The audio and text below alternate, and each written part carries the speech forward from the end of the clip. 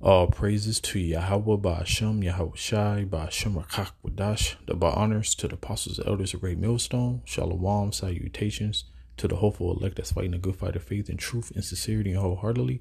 Shalom to the Akwath, which is the women believers, Shalom unto you. But if our gospel be hid, it is hid to them that are lost. This is a scripture, very, very popular scripture.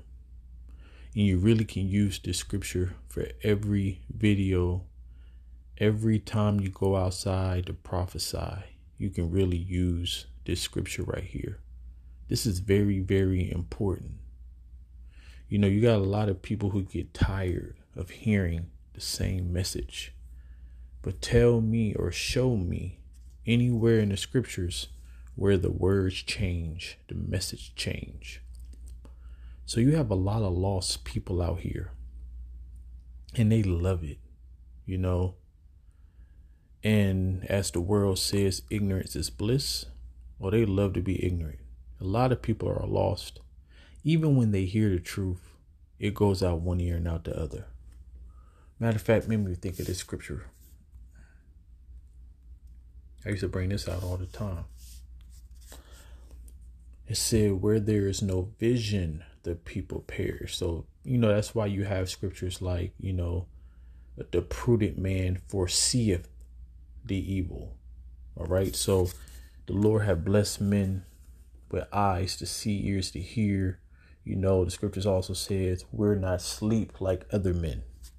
We're wide awoke. We see things. We understand the prophecies. The Lord sup with us. We understand his secrets.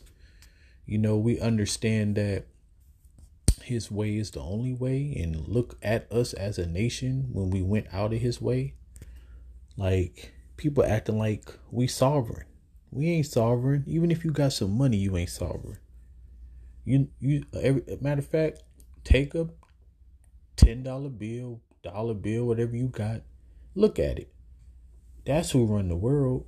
You don't see nobody that look like you on the dollar. But it says, but he that keepeth the law, happy is he. And that is very, very important. The Lord's way is prosperous. You can't say that it's not because you never did it. The elect right now, they're doing it to the best of their ability. So whoever the elect is going to be blessed. But let's get back to this. So it says, in whom the God of this world have blinded the minds of them which believe not, because you don't have no vision. The God of this world talk about his future. You know, he's boasting of his heart desire right now. He's talking about a new world order. And most of our people are so lost in the sauce, they don't even know what that is. But yeah, Esau Edom is talking about his new world order. He don't give you no hope.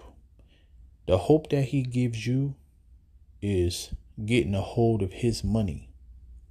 So he teach materialism. He teach listen to your heart, go after your heart. So the God of this world is Satan, but he have a physical counterpart, which is the wicked that run this world. We are the physical counterpart of Yahweh, Ba'ashem, Yahweh Shai, and Esau Edom is the physical counterpart of Satan. Guess what? 2/3 are the physical counterpart of Satan. What did Yahweh Shai say? You are of your father, the devil.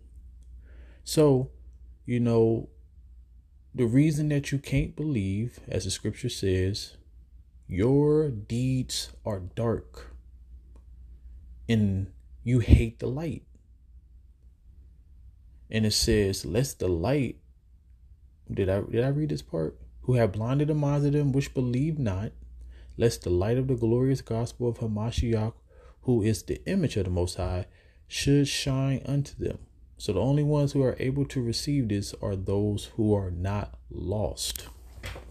So that's why when Yahweh Shai came on the scene, Matthews 15:24, I am not sent but to the lost sheep of the house of Israel. I am not sent but to the lost sheep of the house of Israel. So that's a whole nother topic, but I love that scripture, even though, Christians try to say that's not what it means, even though it says what it says.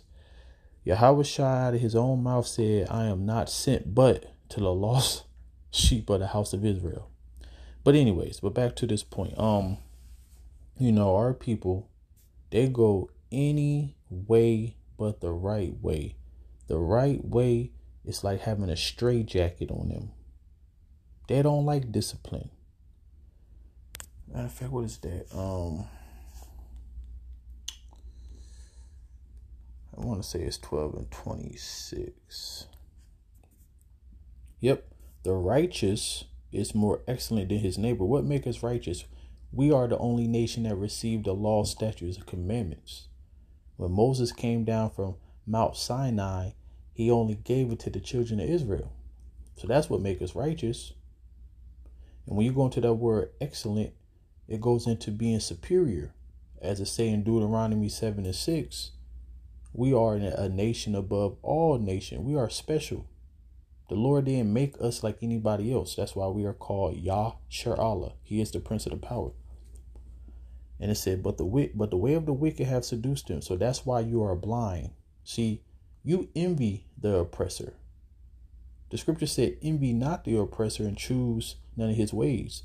But you envy the oppressor and you choose his ways because you want to be like him. You want what he have.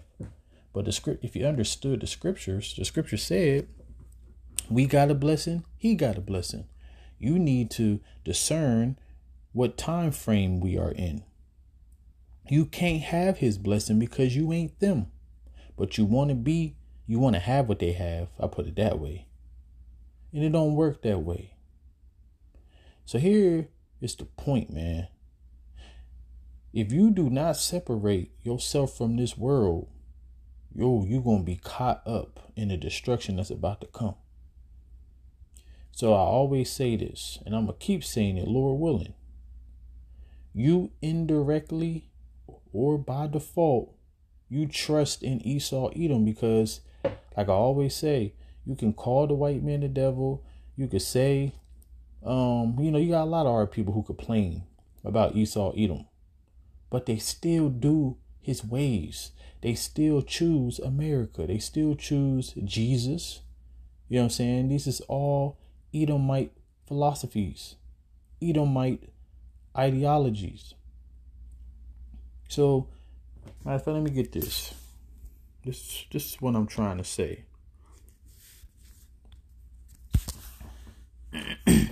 As for us, our eyes as yet fail for our vain help. In our watching, we have watched for a nation that could not save us. So instead of coming to the real power source, you want to go vote.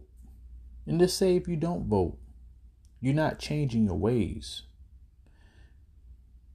If you don't go vote, which I hope it ain't no presidency election, I hope some chaos happen, but if you don't go vote, that don't mean that you don't trust in this system. Because here's the point. You cannot vote all you want to, but you're still participating in the system as in trusting in it. Now, we all are part of the system. You got to do what you got to do within the system. But when I mean you trust in it, when you can talk about the future, I'm talking about, I can't wait to see my child walk across the stage with his cap and gown. I can't wait till my child go to college. I can't wait. Matter of fact, you still got people proposing. You still got people talking about getting married 2025. You know what I'm saying? Everything that the scripture said that people was going to do, people are doing. So, whether you notice or not, you are in captivity. And your number one enemy rule over you. So like I said, you think by if you don't vote that you ain't trusting in him or you don't depend on him. Yes, you do, because you're not changing. You're not separating yourself. The Lord said, rise you up and depart, for this is not your rest. But you love this place, man. Like, you cannot say that I don't F with these people, I don't deal with these people, I don't look to these people for help. But you all up in a system trying to prosper to the point of the Lord becomes second fiddle in your life. That's what you do. For you to be talking about the future and not talking about the kingdom of heaven, that's a problem. So you indirectly, by default, trust in a nation that cannot save you. You still trying to hit the lotto. You're still trying to get that mansion. You're still trying to chase the American dream and not separate yourself. So this is why the Lord said this. And this is why you see this.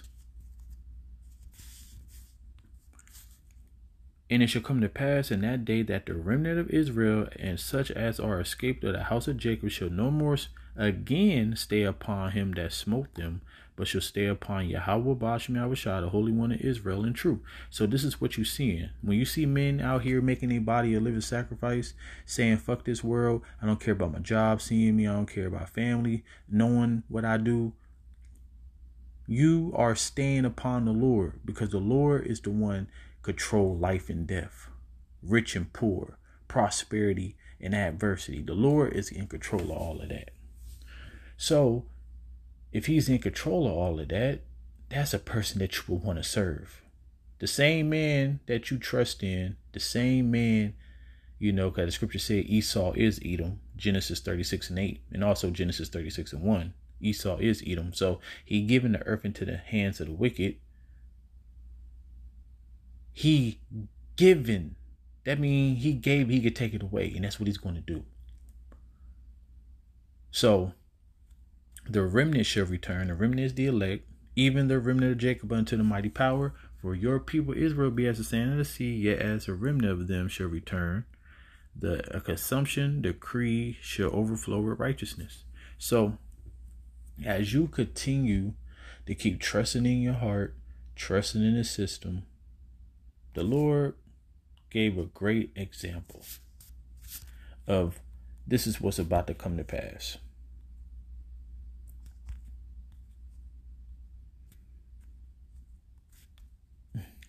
It says, as it was in the days of Noah, so it shall be also in the days of the Son of Man, which shows you that it's still going to be some type of society going on when the Lord come back. So you might have devastation, in certain places, but it might not happen in other places. All hell is going to break loose all over the world. But look what the scripture says. It's still going to be to the point that, because remember, some of us ain't going to taste death. That's all in the scriptures.